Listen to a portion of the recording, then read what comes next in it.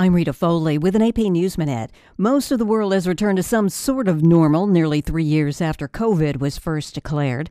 President Biden is now telling Congress that he will end the national emergencies for addressing COVID on May 11th. The AP's Ed Donahue. The change will restructure virus response, treating it as an endemic threat to public health, managed through normal authority of government agencies. House Republicans want the emergencies to end right away and are getting ready to start investigations into the government's virus response. Ed Donahue, Washington. 7 Memphis police officers have now been disciplined after the death of Tyree Nichols, including the 5 officers who were fired and charged last week with second-degree murder in Nichols' beating and death.